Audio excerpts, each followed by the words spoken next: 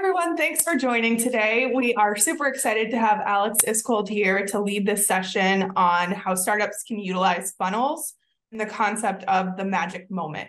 Alex is the managing partner of 2048 Ventures and also an HBS EIR.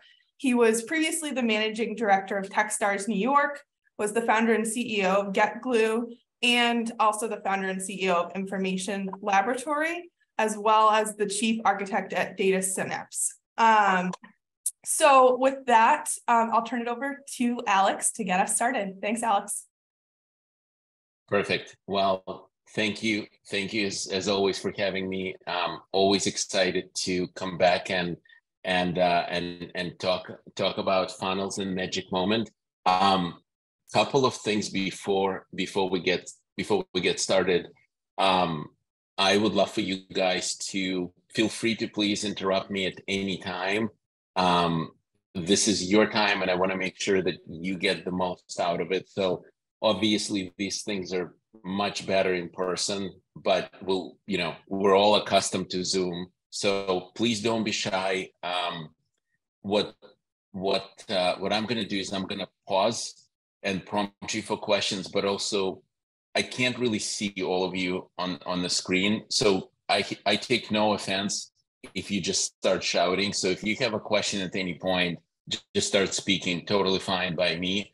And then obviously you can put questions into the chat or raise your hand. And so let's make sure there's various ways and opportunities for you to to get the most out of the session. Also, if you have post-session questions specific to your startup, if you want to ask me something specific about your funnel or your magic moment, my inbox is always open, so you can reach me at alex@2048VC. So with that, I'm always happy to do a couple of signature workshops. Obviously, I do one on fundraising, but I actually think that the topic of funnels and magic moment doesn't really get enough attention, yet it's so critical because really, this isn't only a toolbox for you guys to do something very meaningful with your startup. It truly strikes at the heart of what it means to build a sustainable business. And so that's why I'm so nerdy and so passionate about the topic. So let's get into it. The talk itself consists of two separate bits. There's a whole bunch of stuff relevant to funnels and sort of a generic tool that you can use for your startup in many contexts. And then there is sort of the ultimate funnel, which is the magic moment that I want to talk to you about. So funnels are basically everywhere. Anything you look at within the startup is some sort of a funnel. And what they look like is they're just basically these inverted pyramids where we start with a lot on the top, end up with less on the bottom.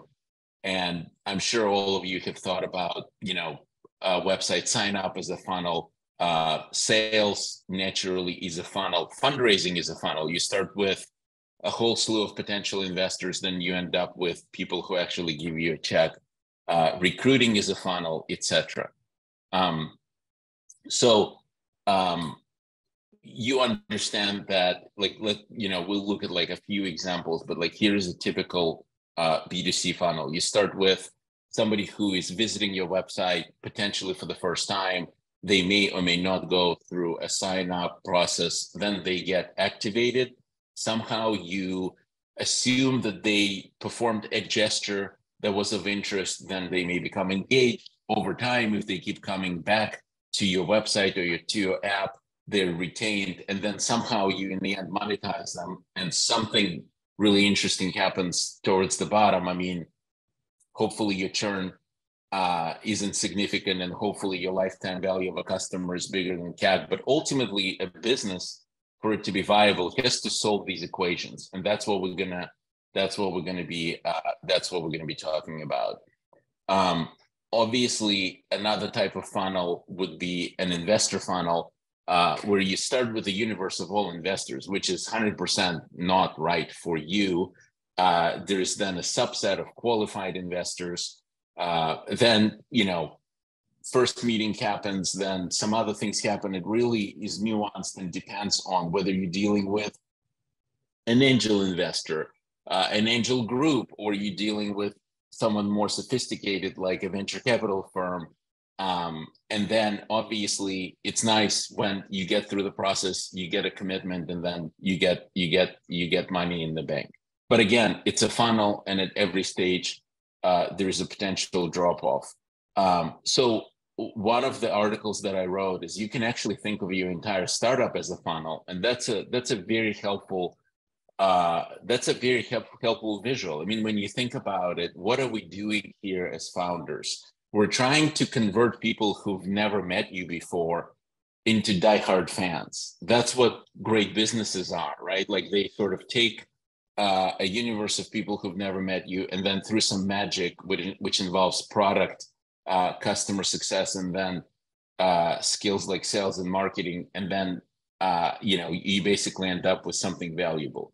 The thing that's really important to note is that the foundations of a startup isn't really sales and marketing, meaning if your product isn't needed, and if you can't retain your customers, which is what customer success is for, you can't build a big business.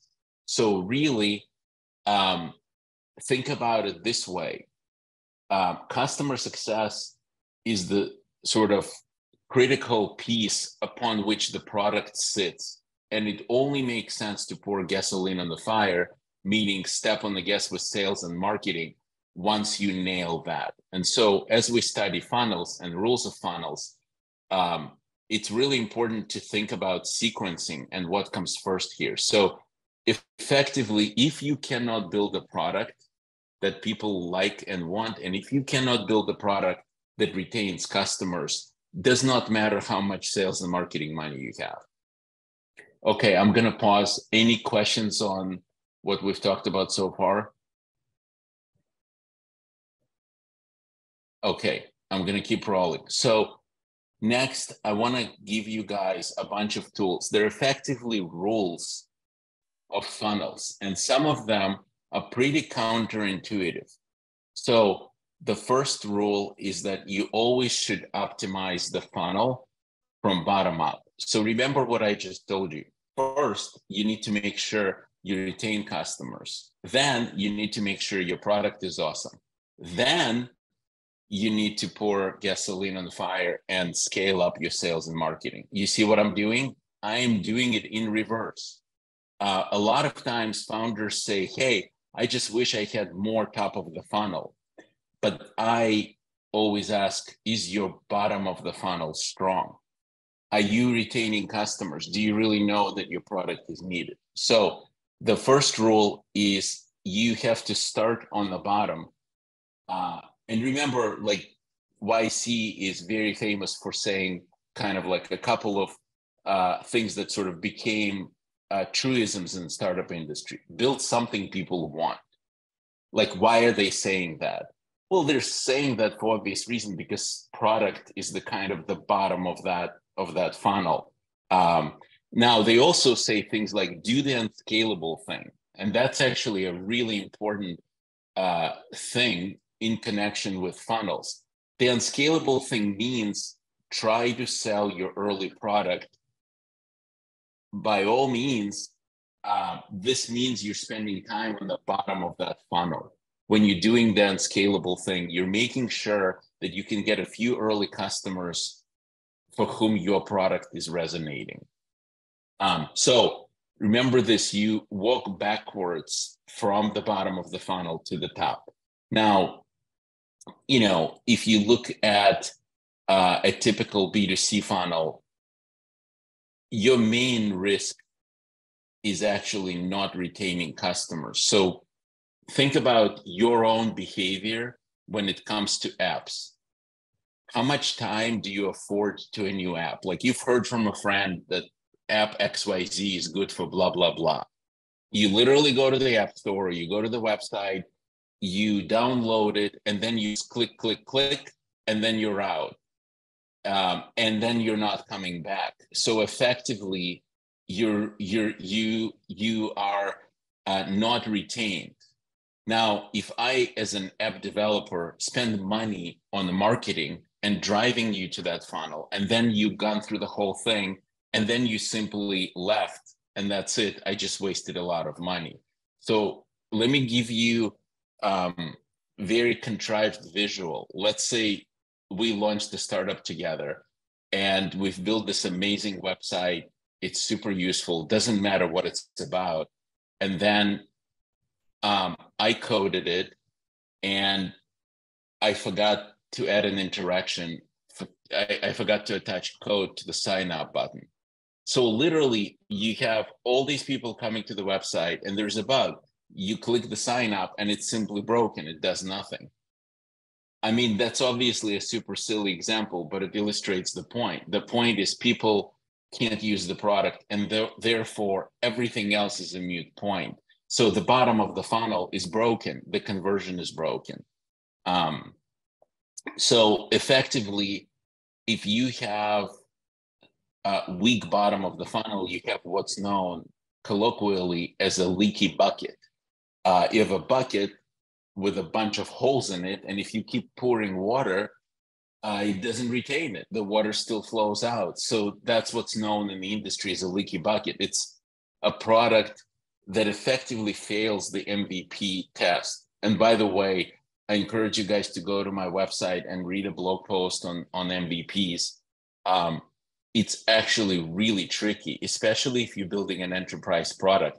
The viability part of an MVP is very, very hard, because to build a product that is viable for an enterprise takes a while. And so what ends up happening is, and what you often hear from people, just launch quickly, just launch quickly.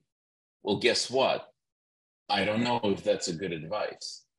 I mean, you certainly want to get feedback from the customers, but when you launch quickly, you may be running an experiment that's flawed and you're getting the wrong signal. I launched something quickly, but it wasn't sufficient. It wasn't sophisticated enough for people to use it. And so what have you learned? You've learned that you haven't built enough features.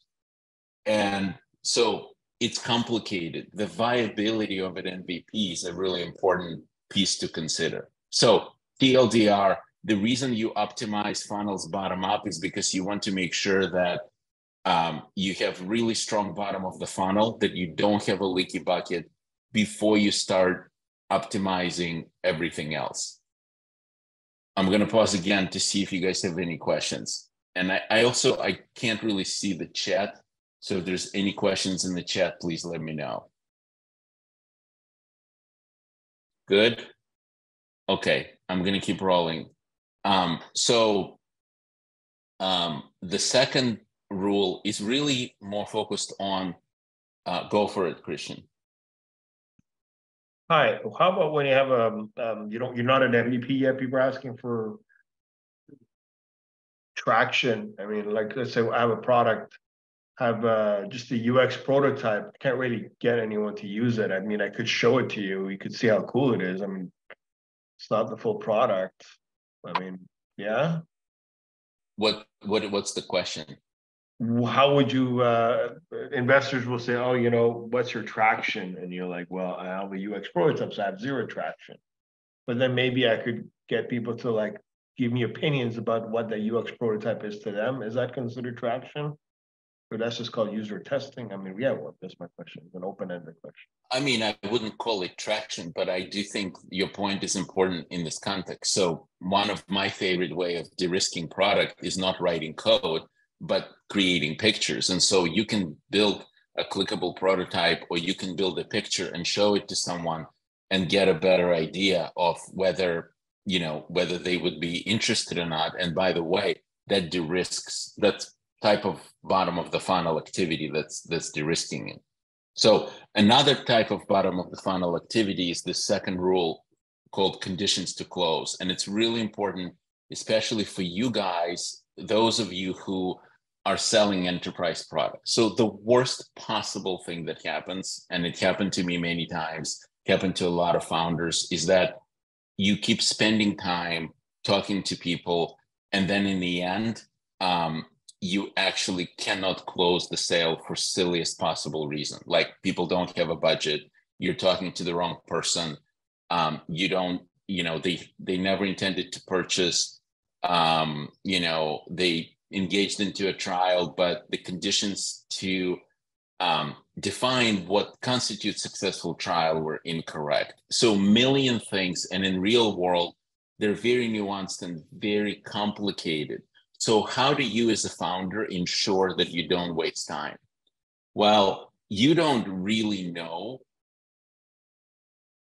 all even steps in the funnel and all of these conditions. So the only tool you have at your disposal is at every stage, at every conversation, you need to reconfirm and you need to use what's known as reflective listening to basically reduce the risk and to understand the conditions to close. So the first meeting you have with someone, you basically say, hey, this is the price for my product. What's your budget? Does it fit within your budget? Who is the economic buyer who signs off on the sale?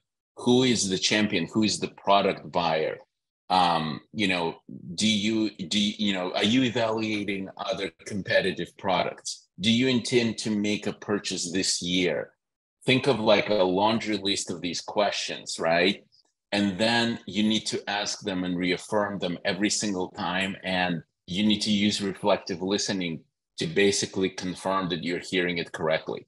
If this sounds slightly silly, it is not. It is actually what all good salespeople do to make sure that you're not going to waste your time. Because the worst situation is when you're spending so much time on the customer and then for whatever silly reason, the deal just does not close. So understanding conditions to close and reaffirming them at every stage of the funnel. So with the fundraising funnel, the situation is similar, and this is so painful for founders. The first instinct, especially you guys are at Harvard, every single investor is probably going to want to talk to you, right? And historically, founders that come out of HBS have advantage in capital raising. It's typically smoother compared to other founders, but still founders tend to waste time with wrong investors. So who is the wrong investor? Well, a wrong investor is someone who ultimately has no intention of investing in you. So example, it could be very later stage growth firm that sends an analyst who is trying to create a market map, and that individual wants to talk to you, and they're just gathering knowledge. There's no path for you guys to raise capital. But if you don't know, you may continue to talk to them. Now, a more important version is like you're not talking to the decision maker at the firm, and it gets really complex. In some firms, it's really hard to tell how decisions are made. Some partnerships are vote-based. Some partnerships, individuals can push the deals through. In most partnerships, junior people cannot do deals. Then there is another weirdo, which is what I call a zombie VC fund. It's a fund that either has no capital because they're the tail end of this fund when they're in the process of raising the next one, or they're just a first-time fund and just have no capital to invest. Now, the weirdest thing is they would still meet with you. Now, you may be wondering why. Well, because they're trying to use you to raise capital, which is completely counterintuitive, because they want to go to their investors and say, hey, I met this really cool company, and if you give me money, I will give them money. And then obviously all kinds of other things, like they have a competitive investment. There's other nuances. I don't want to dwell too much on this, other than you guys, before engaging investors, really need to think hard. Is this the right investor for me? And that's understanding conditions to close, because you as a founder, if you keep talking to investors that are ultimately not going to invest in you, you are wasting time. I'm going to pause to see if there's any questions on this. Okay. Hi, Alex. Quick question. What does having capacity essentially mean? Okay. So this is like the weirdest of them all. But when you guys are dealing with the later stage funds, it is not true about 2048 Ventures, but it is true with we are a smaller fund and we specialize in seed and pre-seed. But when you get to large institutional funds, each partner, like at Bessemer, for example, may not be on more than like 15 boards. In the old days, it used to be 10.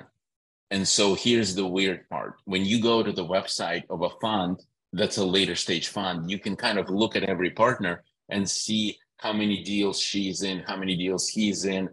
And you can kind of triangulate to basically see, oh, wow, like this partner has a ton of deals. So weirdly enough, the probability of that partner investing in you is that much lower because sitting on boards is actually work. We can argue whether investors add value on boards or not.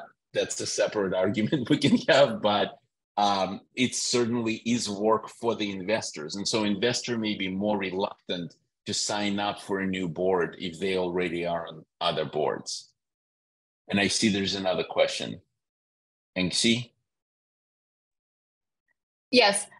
When an investor does reach out, because now some of our startups are public on the HBS website, I guess, should we take the call? I know you're saying before that you might be wasting time, but I guess we don't know that until we start talking to them. And then how do we vet them, or where do we vet them? Do you recommend any good websites to check them out?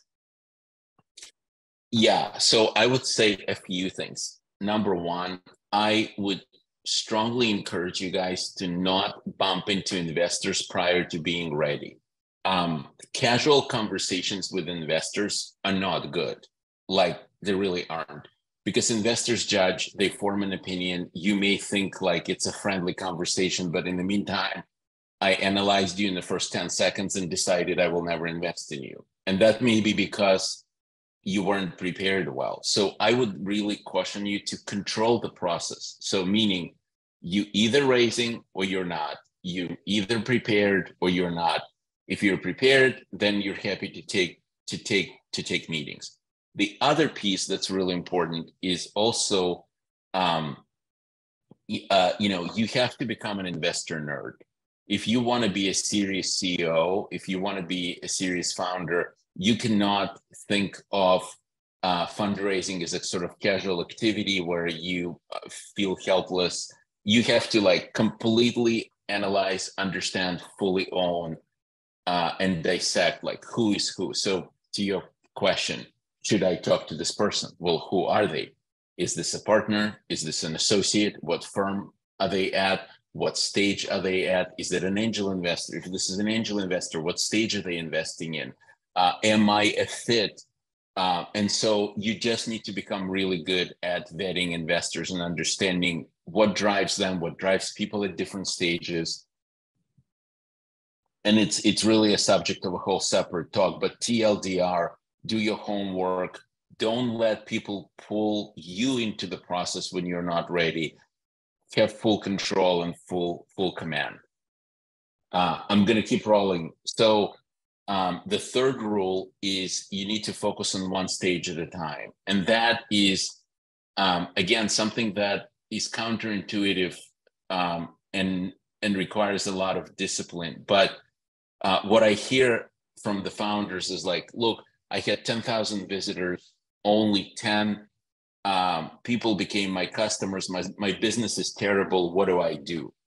Well, I don't know. Maybe your business isn't terrible, and maybe 10,000 to 10 is a good conversion rate. I have no idea. But what I do know is that our brains try to go from everything to the bottom of the funnel and like, how do I make the whole thing better? And that is not the move. The move is to really isolate just one stage. And there's amazing examples of founders who are like really focused and marketers, product leaders who are really focused on fine-tuning and really understanding how to improve between the two stages. And I'm about to give you guys like super simple and very actionable tools for how to do that. But just understand that instead of focusing on the whole funnel, try to just improve how can I make more meetings convert into a trial. This is a lot more clear and a lot more actionable. What do I do at the meeting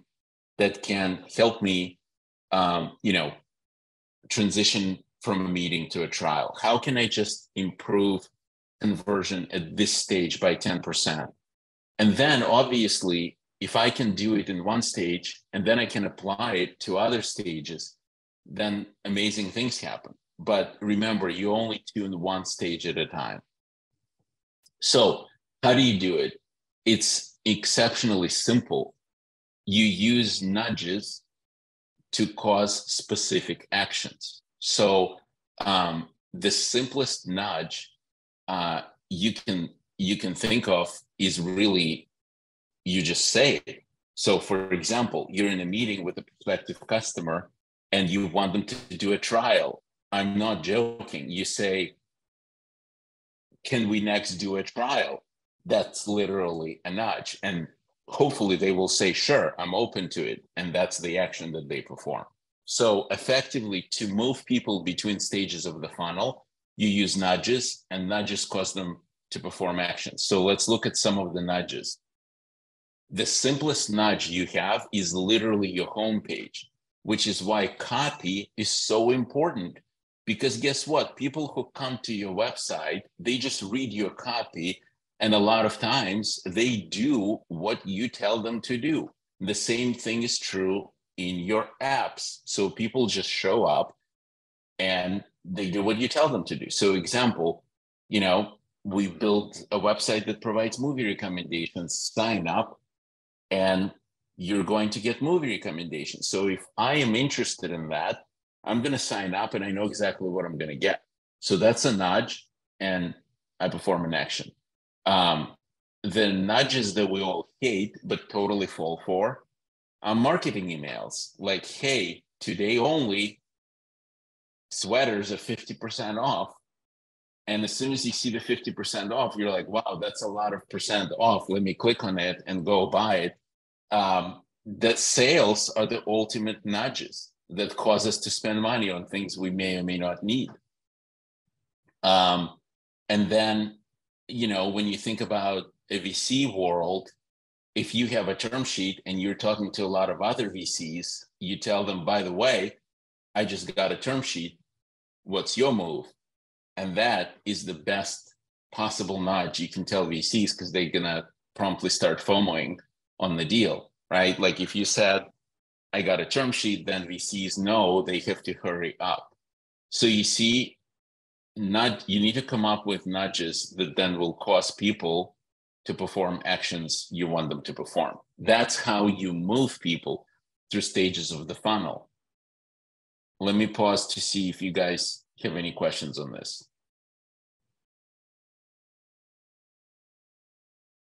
Okay, I think we're good. Okay, so final rule is you need to figure out stages of your own funnel. So obviously everything that I'm showing you here are not real, and this is just like toy funnels. The actual funnel of your company, especially if you're a B2B sales company, or if you are a consumer company, is so important. It's literally one of the assets that your company has that has to be talked about and understood, tuned, and protected. And by protected, I mean that if you break it, it's very costly. If you have a sales script for how you sell the product that's effective, and then you hire a new salesperson and she doesn't follow it, that's really costly. If you have an optimized conversion funnel for your customer, for your app, for your website, and then a developer introduces a bug and that funnel is broken, or even worse, when product cooks up a redesign thinking they're going to do it better, but they break the entire conversion funnel. That's awful. That's why I'm saying that these funnels are your assets, literally, that should be highly protected. Very few companies have this, visual and language to talk about how important these funnels are. So the truly hard part is knowing what your actual funnel is. So the last tool for funnels that I want to give you is how to discover your own funnel. It's actually pretty straightforward. So if you are an enterprise sales company, you start with a generic funnel. And that's what I'm showing you guys here. So the generic funnel, like you have unqualified leads, you qualify them, then you have a meeting, a trial, paying customer, etc. Now, to really understand where so creation of your own funnel is discovering where the biggest drop-offs are and inserting new stages. So let me explain. If I have huge drop-off between qualified lead and a meeting, I need to then create a new stage.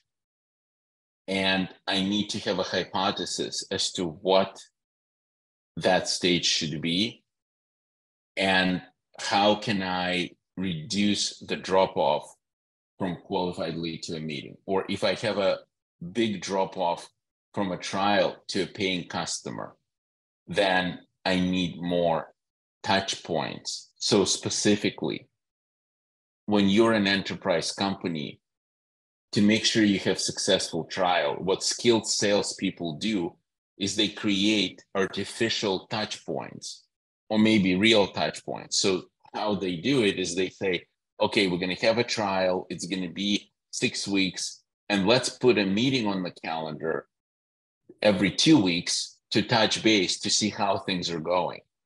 Those meetings become stages of your funnel. Because if your customer isn't showing up to that meeting, they're not going to convert. They're not going to close. You see, so you basically create additional stages of the funnel to make sure that you have control over the ultimate conversion.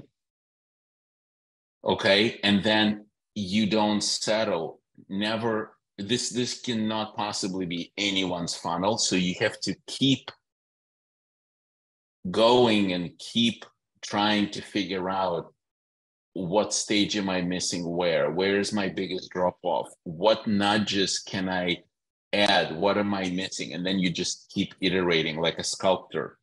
Like you just keep iterating until you feel like you have really good funnel with like really smooth, really good control. And that's when you will know it, because you will have predictability. When you guys kind of take a bird's eye view of a company, how could I possibly forecast my revenue if I don't have predictability on my funnel? I can't. So effectively, to have an effective forecast, I would have to nail my funnel, and I would have to be fluent in it and control it. I'm going to pause. I think there may be some questions in the chat, but I can't really see them. So if anyone wants to read them, please go ahead, or maybe I'm not really sure if there are questions in there. Nope, I'm not seeing any questions in the chat. Okay, perfect. Any questions? All right. I have one, Alex. Okay, go for it. Can you give an example of inserting a stage between a qualified lead and a meeting?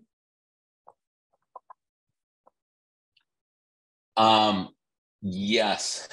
Effectively, you need to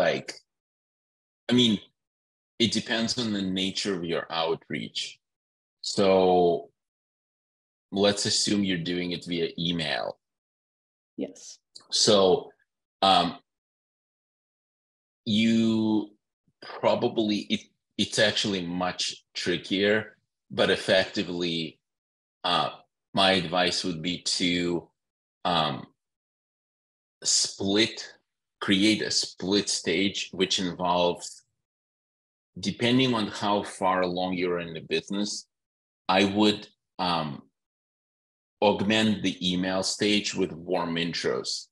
So effectively, I would want to test the hypothesis is it that you're not writing correct emails, or do people just not care about this?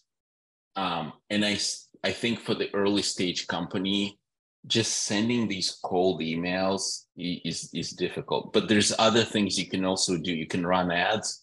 You can also DM people on LinkedIn. So effectively, the mechanism of how you outreach is what I would test. So it's not really a stage, it's just more like the tactic.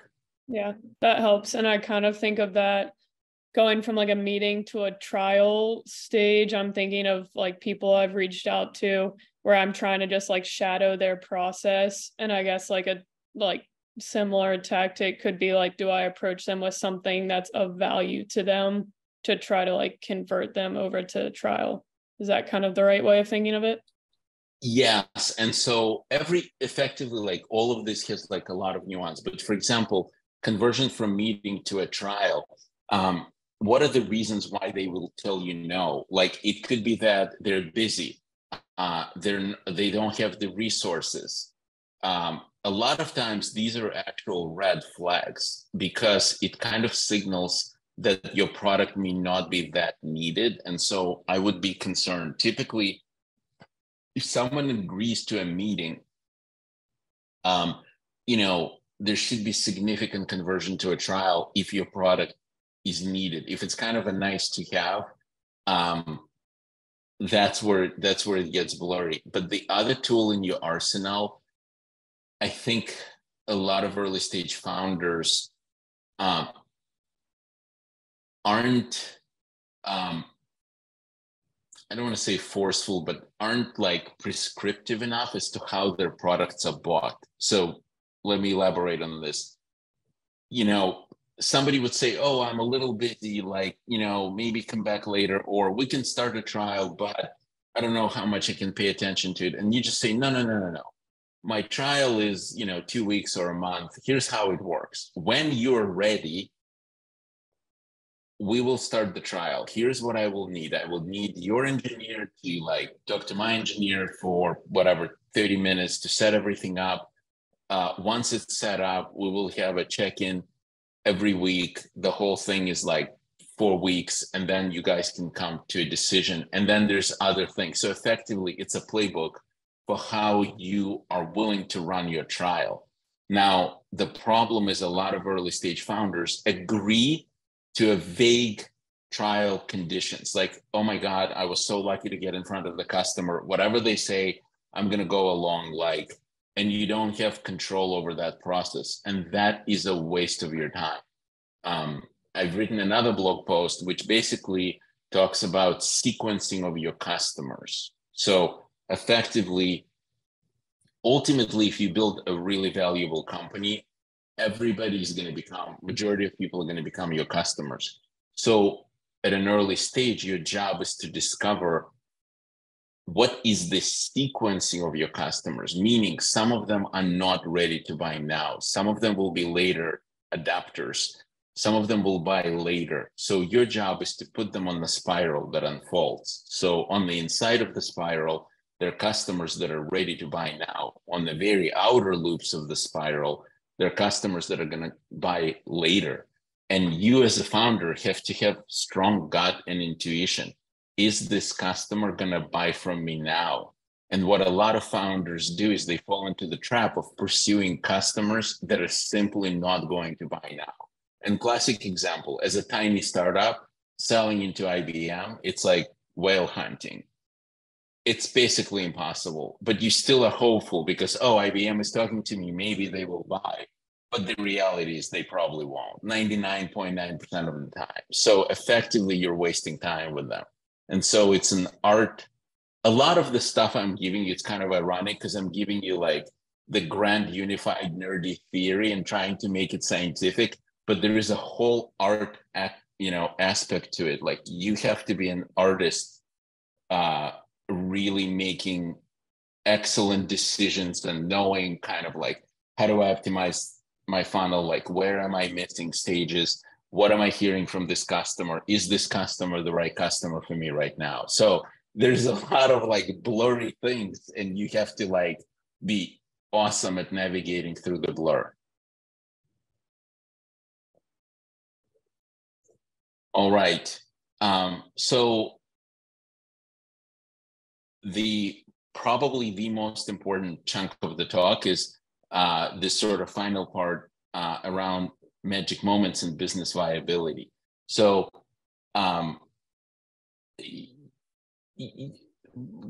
super simplified version of what makes for a successful business is you have to acquire customers much cheaper than the amount of money you're going to make on these customers.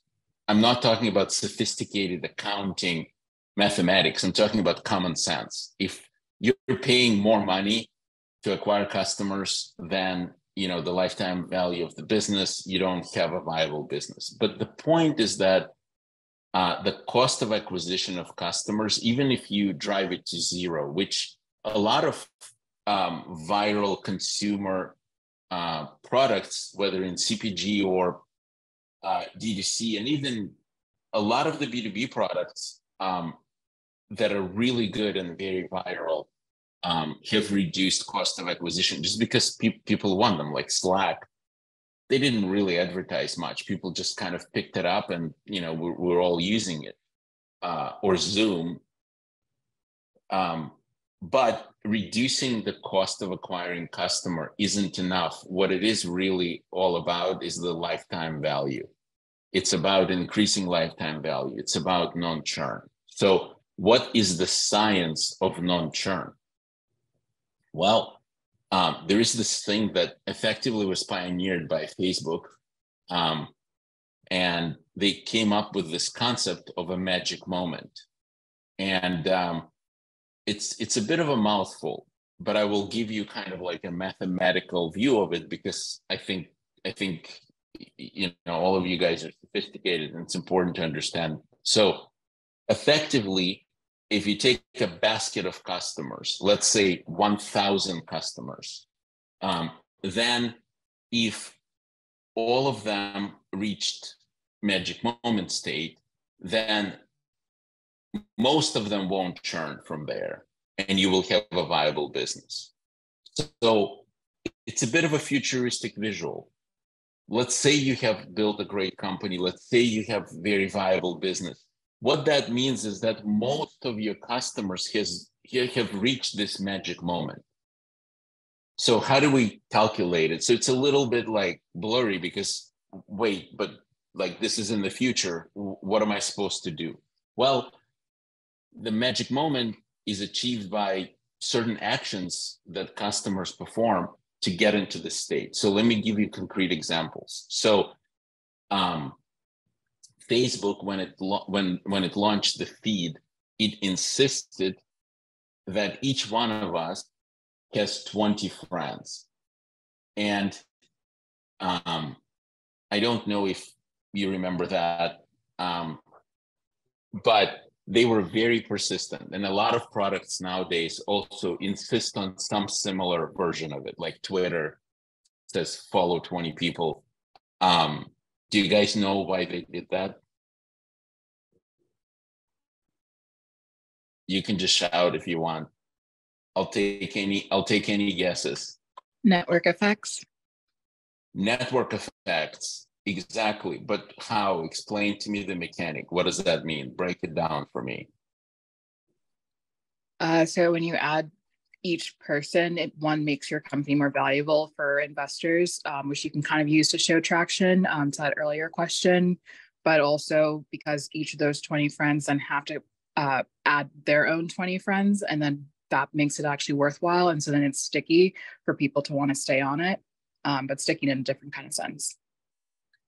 Exactly. But now take that concept. So what you said is exactly right. But give people the visual of what is the exact mechanic. So start with Alex just signed up for Facebook and my feed is empty. Well, if his feed is empty, he wouldn't find much use in it. But when people start actually posting a picture, then they see the benefit and then they can encourage other people to do the same. Exactly. So if my feed is empty, I instantly churn. So LTV 0, no reason for me to come back. Now, if I have one friend, that friend will post, but how much can they post? It's not interesting enough. So I may react to them, but I don't have an incentive to keep coming back. I want to give you the precise visual. So then another friend that I follow may start posting. Now I like their posts. They're encouraged to post more because I like it. And then I'm also encouraged to post because they will see that I'm posting and may like my post. But at 1, 2, or 3 friends, there is not enough content for me to keep coming back. So by the way, that is the violation of viability. You see, it is not viable because if you look up a definition what viable is, it's actually very important. Viability is ability to survive and self-perpetuate. So actually product isn't viable when I just have not enough friends.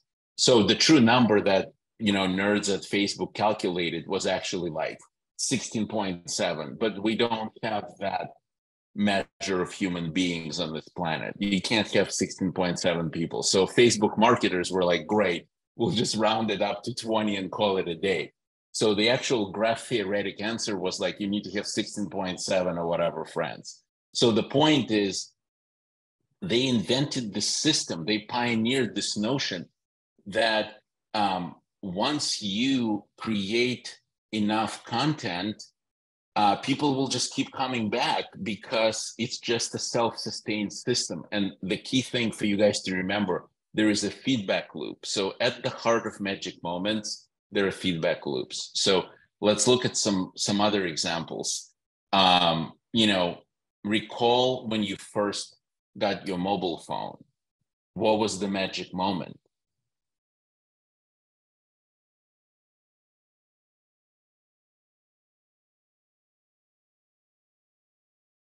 No wrong answers. What's the magic moment of the mobile phone?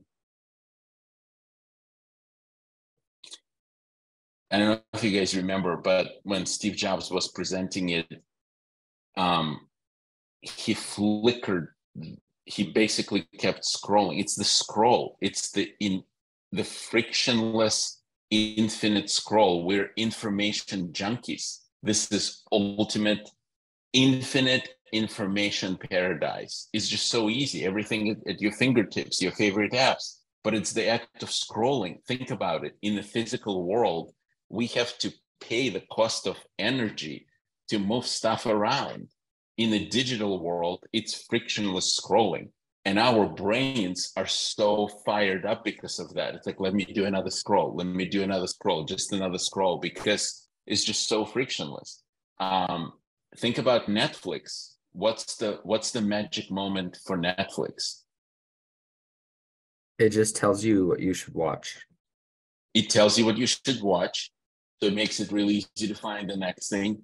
But there's another thing that it does. What else does it do?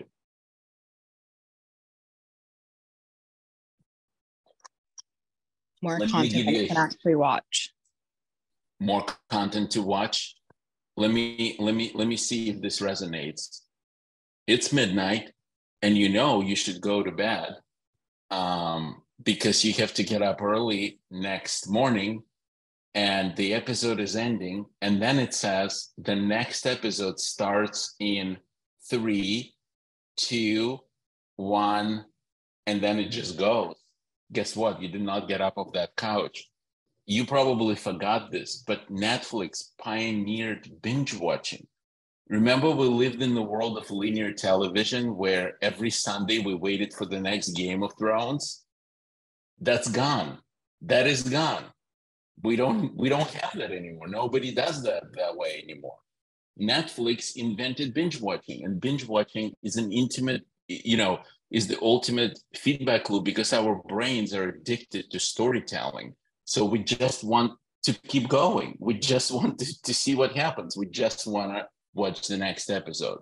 So for business software, it's not too dissimilar. Effectively, Magic Moment is a moment of utility. It's a moment of feedback. It is something that makes your life easy, like Superhuman.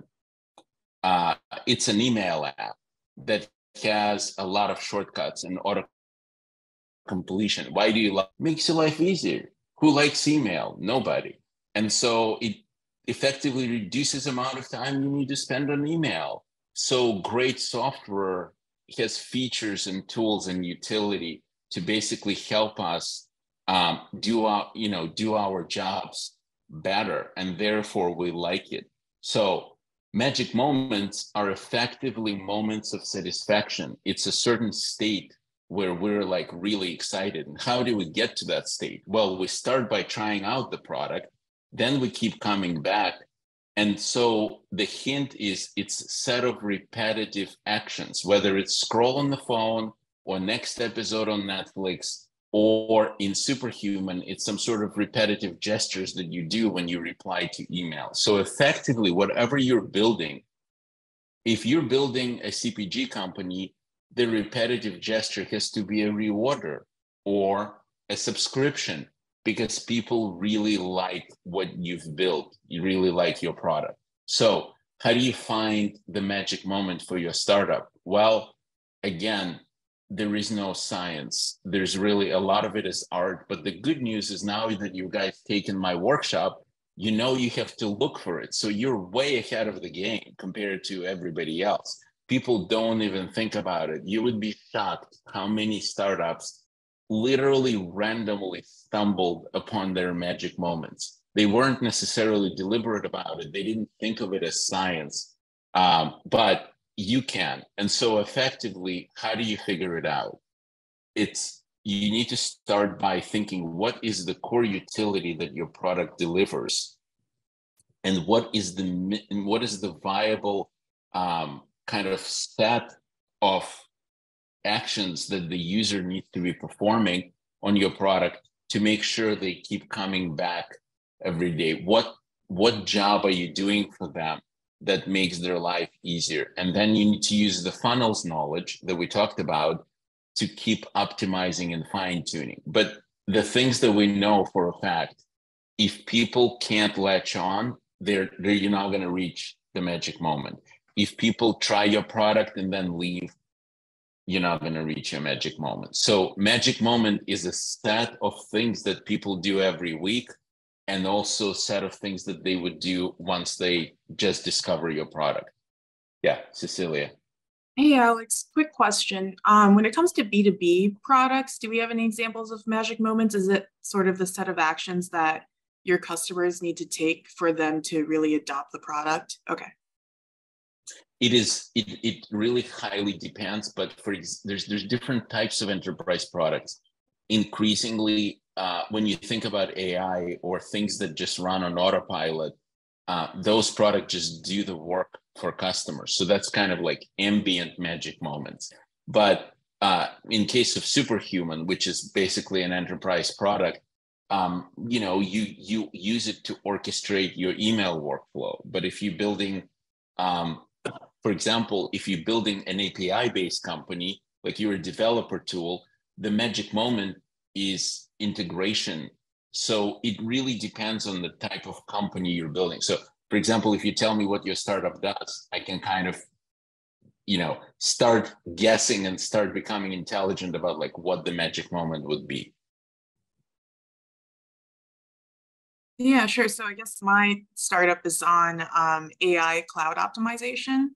So it's software that helps enterprises make better use of the cloud services that they're getting from the public cloud. So like Amazon, Microsoft, Google. Right.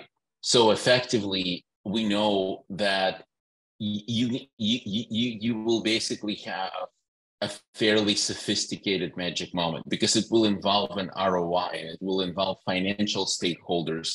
It will also involve engineers. So at the very minimum, you're going to need your product to be configured on your cloud. The analysis would have to run continuously. Then you will have to present some sort of report and recommendation. That recommendation would need to be implemented. And then the financial stakeholder will have to make a determination. So all of those things would, if I understood you correctly, would be ingredients into your magic moment.